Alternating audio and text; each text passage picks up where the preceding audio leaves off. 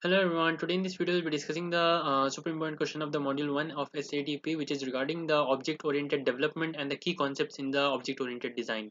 So what are the key concepts? There are totally seven key concepts, and in the object oriented development here you have to take it from the starting where the first computers were introduced, and you have to take it eventually to why there was a need for object oriented development.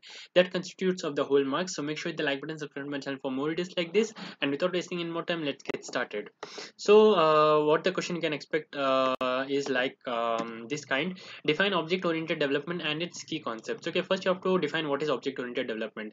Where did object oriented development came the concept from? First computers were developed, okay, and those could not solve complex problems. As time went, the problems became complex, so it was very hard to solve the complex problems, and the first computers were not able to do that. So there was a need to make some changes and develop something that could be able to solve the problems.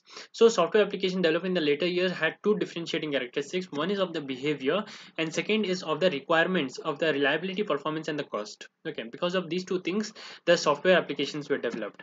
And at the initial stages, what was developed is a top-to-down approach. We will be having the functions from the top to down in the process-wise order.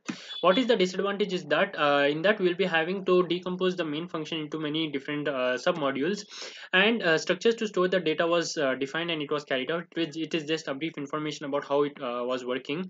And the main disadvantage comes here: the life of a process centered design was short, because the changes to the process specification require a change in the entire program. If you just have to change a small part of the program, you have to change the entire program for its smooth working. Okay, so that was one of the disadvantage in the process centered approach.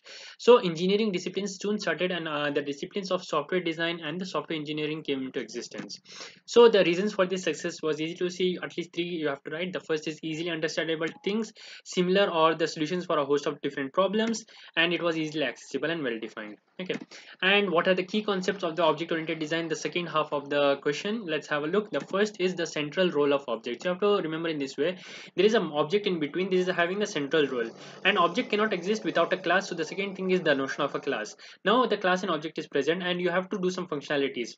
Whatever the inner functions you do, which function you're calling, what are the things getting changed, which memory location it is getting stored, all these things should not be visible to the user. So there should be some abstract specification of functionality, right?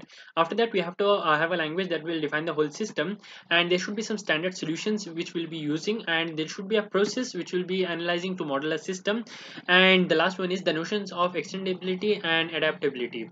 Extendability means making something more, it should be applicable in more situations, and adaptability means you will be having one situation and you have a process defined for that solution, and you have a slightly different environment.